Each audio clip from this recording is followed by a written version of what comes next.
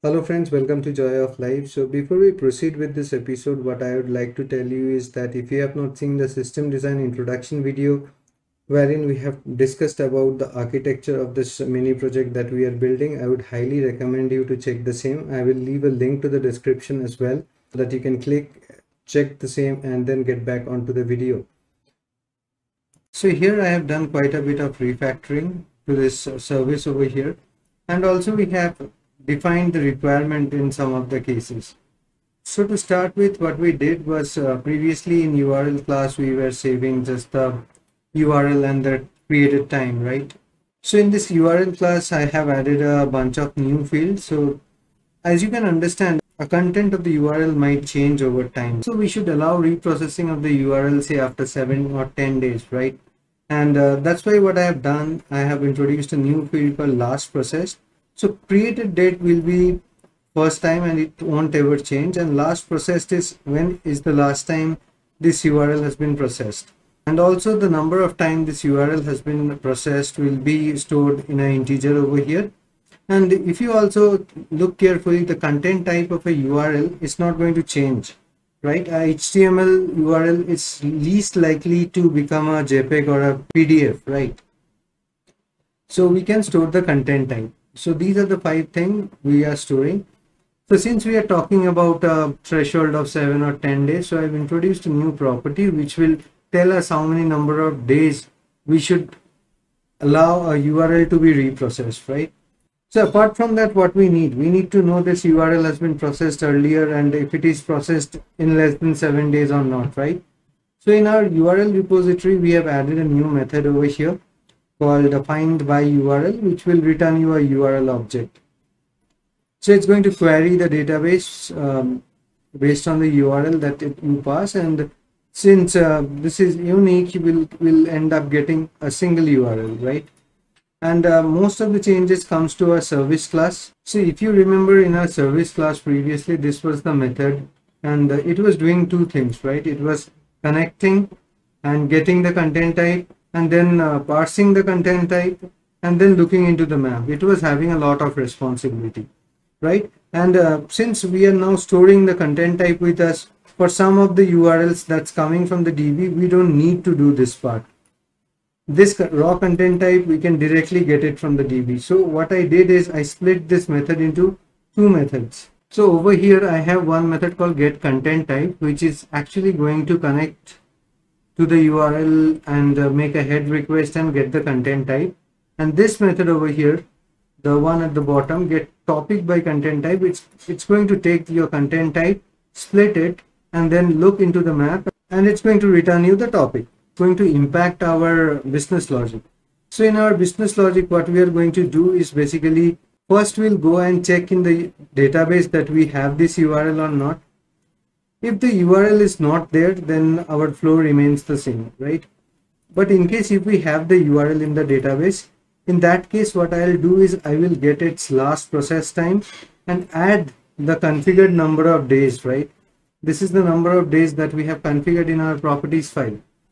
And we are going to see if it is greater than the current millisecond. So we are converting all these into millisecond first. So we are getting the time, last process time, and getting the time, which will give me a millisecond over here.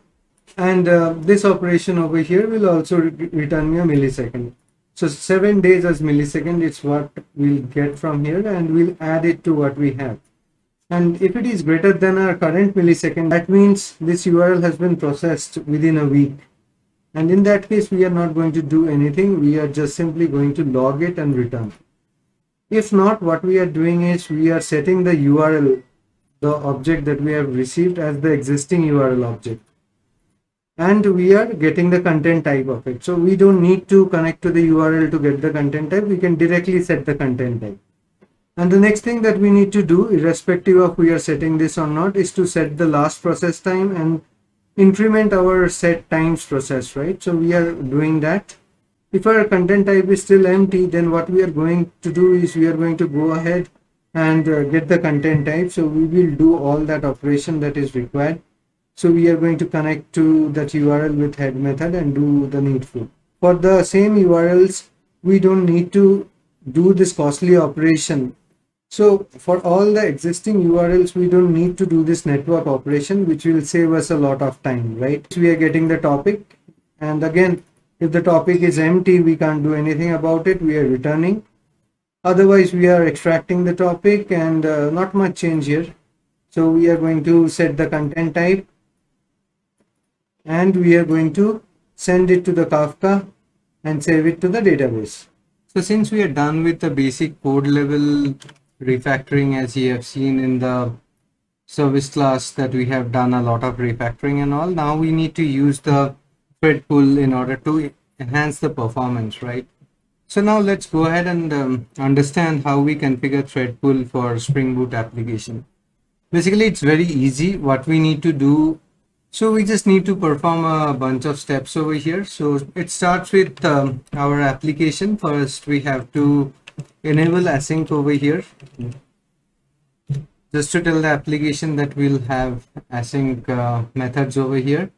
And then what we need to do is we will go ahead and create a package, config package.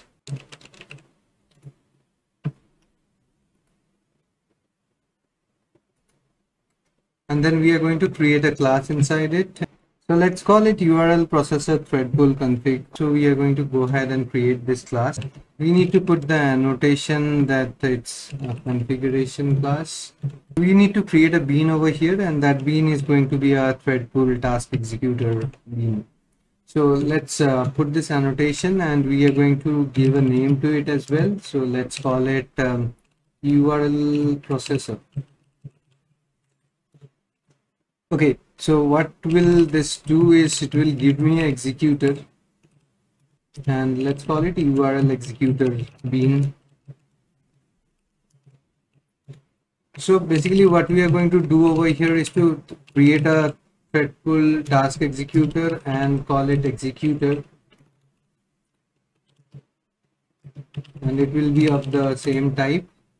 And now we need to set some of the parameters over here, and you can actually get these values from your properties file, but let's put it like this for now. So one is the core pool size that we need, and let's say we are going to process 10 threads at a time.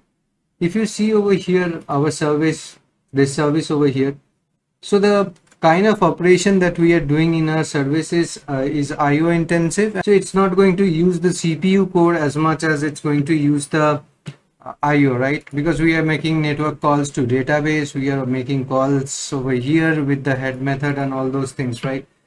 So it's IO heavy, so it can go ahead and wait the threads until it gets the response. So we are going to keep the size to 10, and we are having a max pool size, let's say 100, and similarly, we'll have the queue capacity configured, which is also at 100. For easier debug, what we'll do is we'll put a thread name prefix. So all the thread will start with this name. So let's call it URL processor thread over here, and let's initialize our pool over here. And once we are done, we are going to return the executor, right? So that is all. So this is all about the configurations that we are going to do over here. Okay, so next thing is that we need to make this method as a asynchronous method, and it's very straightforward, I would say. So you just need to come here and tell that this method is async, and you are done. That's it. That's all what we need to do. So it's as simple as that. So let's see. So what I'll do is I'll quickly remove this async and show you what's happening, and at the same time, what we'll do over here is we'll put a log, and this is just a temporary log. I'm just putting it like this. So we'll get the current thread and get its name. Okay. So right now it's not async, though we have the configuration, but it's not async. So what we can do over here is the moment we receive the request, what we are going to do is we are going to catch hold of the start time, and at the end we are going to subtract and send it back, so we can get a fair idea on how much time it is taking. Okay, so with that, what I'll do is I'll start the application, and we are going to use our JMeter in order to send the request. So just keep in mind over here that what we are doing is we are saving into the database now. Okay, So the data is going into the database, not into the Kafka topic, and it's not yet async, so it's going to use the normal threads.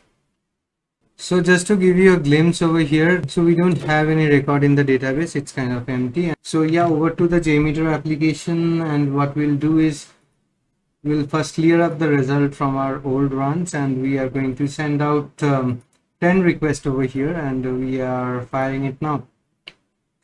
Okay, so the 10 request is going on. As you see over here, the requests are going one by one, and you can see the time and the latency, right? The amount of time and the latency.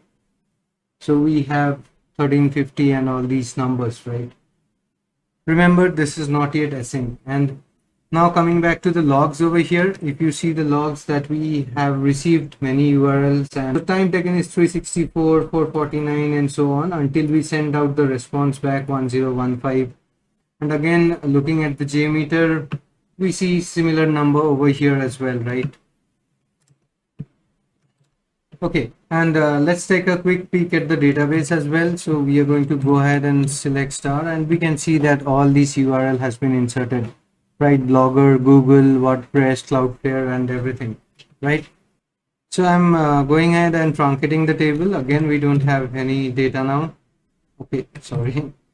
So we don't have any data now, and we are going to restart this application, and we'll make certain changes. We'll make this async. And one thing also, I don't know if you have observed here or not.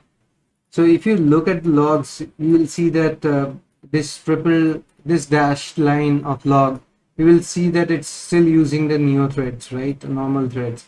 And it did not use the thread that we have configured in our executor, right? So we have given a prefix URL processor thread, right? So let's go ahead and enable the async part, and let's restart the application, right? And database has been checked, it's clear. We don't have any data in the database. Just to verify it once more, application is up, and what we'll go is we'll come here, we'll clear this record. Do remember these numbers, it will help us to compare, or let this 10 records be here, and we'll still run this, right? So that will give us a fair idea on how much time it's taking. So we'll run this now. And once again, you can see that we have received the requests, and 10 new requests has landed up. Before we move on, we'll check in the database if they're inserted, and we could see that it's being inserted. We are good. So if you look at the logs now, what we'll notice is we have this URL processor thread, right? So that means it's using our thread pool and picking up the task. So for every dash lines, we are logging a lot actually. So let's see where we have again dot. So we can see here that thread 10 has picked this, 9 has taken this, 8 has taken this, and so on, right? And if you see the request processing time, it's all 0 mils, right? So what we are doing basically is we are getting the request, we are putting the task into the thread, and we are moving on from there. We are not doing much, right? So even if you see the response in our JMeter, you will see something very similar. The response time is like very less. There is no latency at all, right? So this is how you implement a thread pool in a Spring Boot application. So if you remember last time, what we did was we had 5 threads, and we had 100 requests per thread. And let me clear the database once again for you. So let me truncate the data over here, and our database is empty. And now if I try to send this 500 request, and let me clear it off, so our table should be empty when we run this. So if I go ahead and run this, so if we go ahead and check the result over here, you will see that the time has drastically gone down, right? We are processing in sub milliseconds now, right? And it's pretty much fast compared to what we had. And if you see over here, the number of samples is also 500, means we are done with all the requests, and the latency and all the numbers you could see, it has improved a lot, right? So checking in the database, we can see that we have inserted 210. Of course, there are few requests that has failed. You can see a bunch of requests has failed wherein we didn't got a response, but we got the thing processed in much lesser time, right? Like if you have seen the last video, we have been waiting and waiting and waiting. And do check out those latency numbers over here. the latest sample average, the deviation and all those, right? So this brings another problem in place. So if you remember, what we have done is we have configured a queue over here, right? And we have set the size to 100 and all that thing we have done. So what if this instance goes down with 100 threads still waiting? So there is a chance that we lose all this data, right? So what do you think? It could have been better if we have taken it from a queue rather than listening from an endpoint. So let me know your thoughts over here. I won't tell you what my thoughts are until I hear back from you. So do think about this problem. So let's say we have 100 URLs over here and this instance goes down, right? The application is down, so we lose everything. So how can we handle that? So that is one task that I'll leave it up to you to think about. So yeah, that's all from this video. So I hope you got some fair idea. And by the time you're watching this video, all the codes will be in the GitHub. So go ahead and download it and try it out yourselves. Have some fun activities. So what I'll do is I'll put the JMeter test and the input file as well, so that you can use them as well for testing.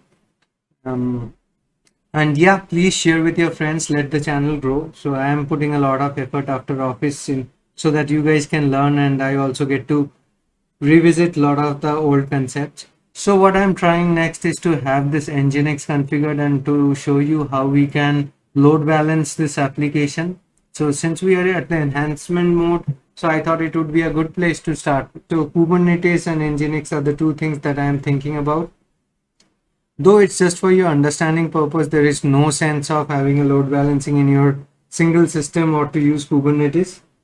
But again, the whole intention is to learn and to improve so that we can contribute better in our production or in our job where we have a proper setup, right? So yeah, that's all from this video. Stay safe, stay subscribed, and see you soon again. Bye bye.